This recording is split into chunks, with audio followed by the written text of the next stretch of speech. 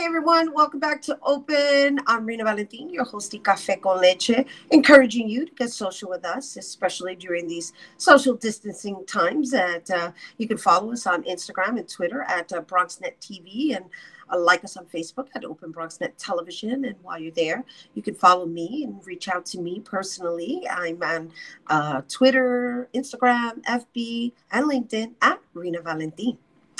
So as COVID-19 continues to spread throughout New York City, some communities seem to be impacted more than others. And according to the New York Department of Health, Black and Latino communities have seen a higher number of death rates due to COVID-19. The question is, why are minorities disproportionately being impacted by the virus? Joining us to discuss more on this topic, we welcome Assembly Member of the 72nd District, Carmen de la Rosa. Hello. Hi, thank you for having me today. And thank you for finding the time to be with us. And I wanted you to introduce yourself to our audience because you have developed yourself within the business of politics, for lack of a better word. Sorry if I'm using that term, but you've been in this field since 2007? Yeah, absolutely. So, I'm an immigrant. I immigrated here from the Dominican Republic as a small child. And my parents came to Washington Heights area of Manhattan. And so when I graduated from college, I decided to go and look for work. And I ended up at the front door of an assembly member's office on the Upper West Side. And at that time, I interviewed to be his scheduler.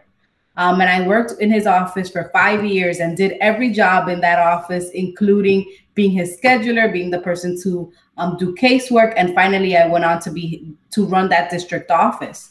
And then in 2014, I took a job as a chief of staff for the city council member representing the community where I lived. And I learned about how to make laws and how to balance a budget in the city level.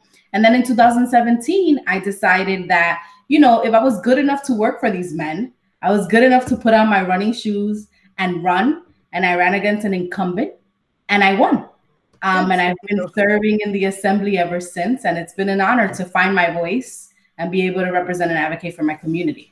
That's a lovely story. Thank you for sharing. My pleasure. And it totally makes a difference because I think it's important that people understand how invested certain elected officials are.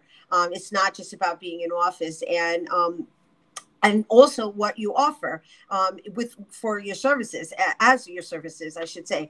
And so the fact that you are servicing this particular area that is predominantly minorities, let's talk a little bit about this unfortunate situation with the death toll being predominantly Latino and African American. Yeah, I mean, it's an alarming death toll when you hear that 39% of Latinos and 28% of African Americans and Black have died due to COVID. We know that we make up together the largest group population-wise, but we also know that we've been the most disadvantaged when it comes to having access. So while we are alarmed by the statistics and really the deaths in our community have taken people from us that matter so much, people that are loved ones. I mean, I can't tell you how many parents of people that I went to school with, I see every single day are passing away. We're not shocked by the fact that our community has been disproportionately left behind once again in this crisis.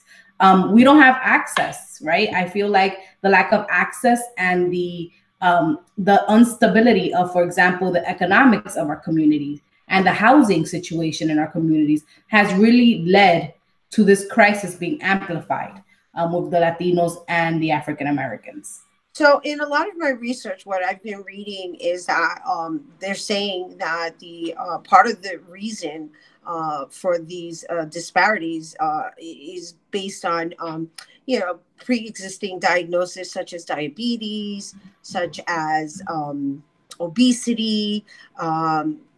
Then, of course, there's the access, like you say, to medical insurance and getting care. So how do you think this is going to affect the next phase of this whole pandemic that we're enduring right now? Yeah. Because honestly, it's like, oh, okay, so it took a pandemic for this to really come into full light.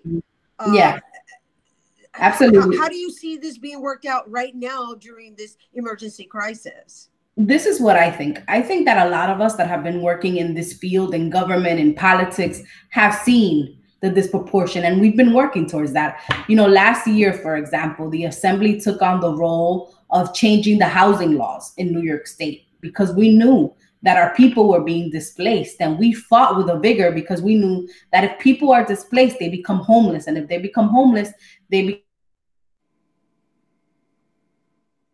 street, because this is what we're seeing. And I'm so sorry, I need you to just repeat that last part you said, that if they become displaced, they become homeless, and then what? Oh, she's freezing. I'm sorry, we're having some technical issues, so that's the reason why I asked you to repeat what you had said. My apologies. But if you could just say that again. Sure. When people become displaced, they become homeless, and then they live on the streets, and they're more susceptible to death on the street, right? And so we've been working, I would say, in a piecemeal approach to try and fix the issues of economic justice, the issues of environmental justice, the issues of housing justice. But now what we've seen with this pandemic is that all that work is coming to a head, where if we don't like bring this to the forefront, we're going to continue to work in silos and separate, right? Dealing with one problem at a time, rather than looking at a system and really dismantling a system that puts our communities at higher risk. So I think that that's the lesson, right? Every time we pass a law or we put a policy in place, we need to look at the equity of that policy and how it's affecting minority communities, not when we're in the middle of an emergency, but before we get there. And so, like, for me, that's been the most valuable lesson of all of this. Looking at that social justice piece from the lens of the most vulnerable has to be part of our mission. That has to be the mission statement for what we do as elected officials.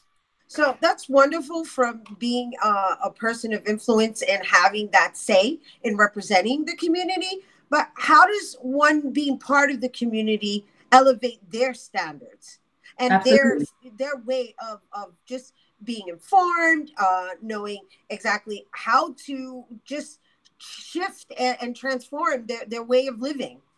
I mean, what kind of resources are really out there? I mean, it's unfortunate, the situation that we're in right now, but I think right now what's most important is that we start educating our people on how to move forward and how to elevate themselves. Absolutely. Look, access to information is so important. One of the things that I've criticized from day one on this pandemic is that none of the material, for example, the governor goes on TV and does a press conference, it's in English. What happened to Spanish? What happened to all of the, Chinese languages? What happened to the African dialects? Like, there's no translation for this valuable and vital information, right? And so we have to make a point of getting access to information as part of the work that we do every day. When people are informed, they organize, right? We've seen that, for example, I pointed to the tenants movement.